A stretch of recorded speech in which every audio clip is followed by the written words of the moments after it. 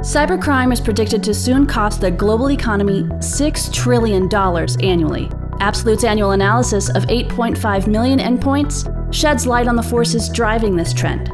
With 2020's rapid shift to remote work, global security trends and their associated risks are accelerating. A growing share of endpoints have non-compliant security tools. Devices are falling behind on critical security updates, and more sensitive data is piling up on endpoints. The culprit? Complexity. The average enterprise device has 96 unique applications and 10 security agents. They compete for resources and come into conflict, causing failures that increase the risk of breaches and compliance violations. And now that more devices are off-network, it's becoming more difficult to maintain a regular update schedule. The result? Endpoint agents will fail, so resilience is essential. Organizations that support their applications with Absolute's self-healing technology are faring much better in terms of application health.